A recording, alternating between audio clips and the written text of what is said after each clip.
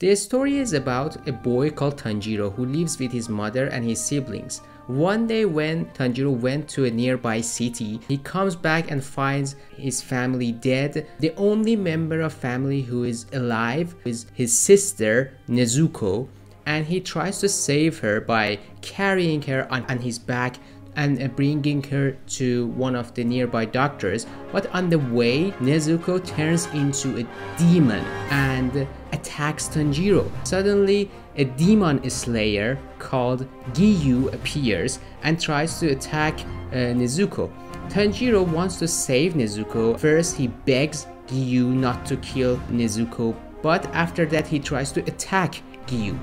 Of course, the demon slayer is stronger and manages to win the fight, but he becomes surprised how strong and how clever Tanjiro is. Nezuko felt that there is a danger for Tanjiro and tried to defend Tanjiro against Giyu.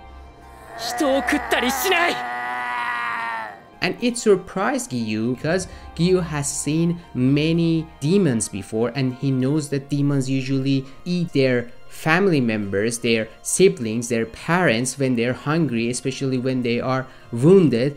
And Nezuko is wounded, but she doesn't attack Tanjiro. So he decides not to kill Nezuko. He thinks that they might be something special, and he tells them to go to Yorodotaki, who lives in Mount Sagiri. And this is what Nezuko and Tanjiro decide to do. After burying their family members, they move to the mountain.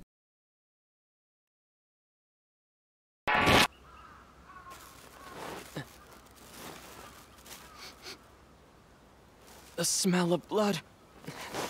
Hang on, Tanjiro! You're not going back up the mountain now.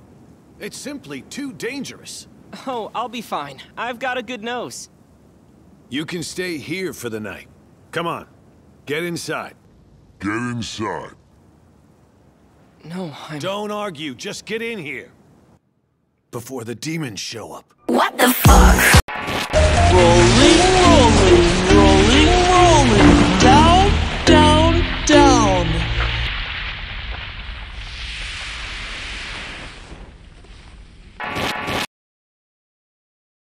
One of the most interesting things about episode 1 is that you are immediately in the middle of the story. It doesn't waste your time by giving you some introduction that you don't care. You just start the whole thing with a question. How in the world could something like this happen? What happened? And you don't know what happened, and neither does Nezuko, neither does Tanjiro, and we are going to find together. Another important thing about the first episode is that a trauma happened. Something tragic happened to Tanjiro's family, who were so close, who were very kind and generous and warm, and this is something that has some impacts on Tanjiro, and we are going to see how it influences this person, because this is not something that you can just pass. When we focus on Tanjiro, we notice very important things. The most important thing, I guess, is Tanjiro's face. We know that there is a scar or something similar to that, and we realize that it wasn't there always. When we see a photo of his childhood, the scar is not there, so it might be something that appears later. Although, now that I think of it, my grandma used to say the same thing before she passed away. Of course, the story has some philosophical implications too. The first important one is the view of Tanjiro regarding the world. He thinks that life is periodical. It changes. It never remains sunny, and it never remains snowy. They just complete each other, and when one passes, the other one appears. They just come and go. Life can change though, as sudden as the weather.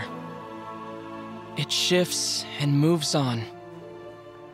The sun can't shine forever, and the snow has to stop at some point. And this is something that we also notice when he falls from the mountain. He says, "Snow caused my fall, and also it's a snow that saved me." This is how he perceives the world. Oh no!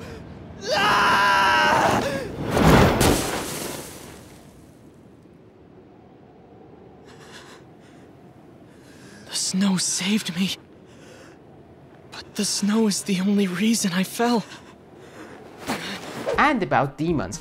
Are demons really relatable? Are they something that we should consider as something relevant to our world? I think we should, because demons actually represent bad, corrupted humans who have done bad things, and their character has some bad features, and the whole story would be about the challenges of a family to save one member from this bad situation and returning to humanhood. In the first episode, we noticed that it won't be easy. Gyu explains that when you become a demon, meaning that when you become corrupted, you can't go back.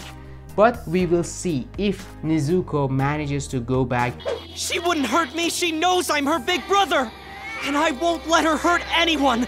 I'll turn her back into a human. I will heal her. She can't be healed. Once you become a demon, no one can ever turn back. There's a way, and I'll find it no matter what it takes.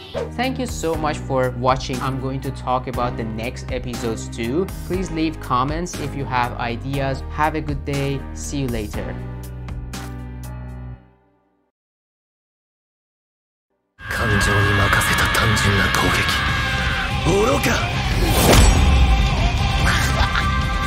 You let your emotion drive you to charge at me. You are a fool! یه حمله مستقیم ناشی شده از احساسات. ای زادو!